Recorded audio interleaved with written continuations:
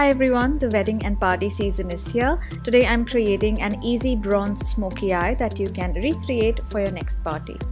I use the M.A.C Studio Fix Fluid Foundation for my base, which gives high coverage and photographs really well. For the eyes, I first start by smoking my lash line with black coal, and this will create a rich smoky base. Next, I'm using bronze from M.A.C and patting this all over the lid as well as along the lower lash line. And I'm going to finish it off with 2 coats of the Hot and Naughty mascara. You can wear this with a nude lip or a dramatic red lip depending on the occasion and the time of the day. Don't forget to pop on some highlighter for an added glow and make sure you cover all the high points of your face. And that is the final look. All the products used here are available on Myntra. Thanks for watching this video. Bye.